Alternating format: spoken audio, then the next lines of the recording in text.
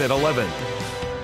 It's just very troubling because I don't know who's watching us. I don't know who has taken note to our behavior, and I just don't feel safe here.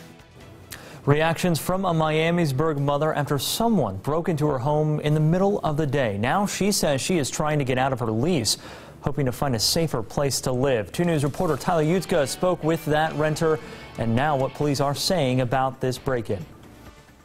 Well, Amanda from Miamisburg doesn't want to be seen on camera. She's worried about her family's safety. She says the time of day her house is broken into makes her feel like she's being watched.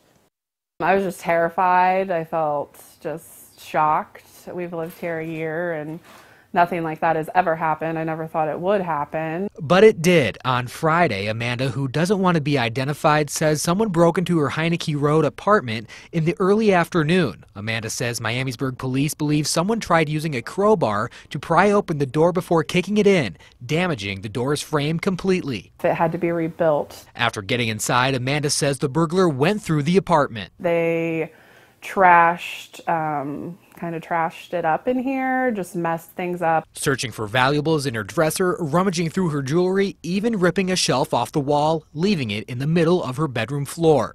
Getting away with thousands of dollars worth of electronics. We won't have, the money to replace any of our taken things anytime soon. So it's really upsetting all the way around. It's been just kind of sad. Amanda says the time the burglar broke in is the only time during the week when someone isn't home, making her question the community she thought she could trust. Because I feel like this was somebody close by that was watching us, knew our traffic pattern, knew when we were home and when we were not. And Amanda says she's looking to move to a safer community, but says wherever she ends up, she'll be taking extra security measures.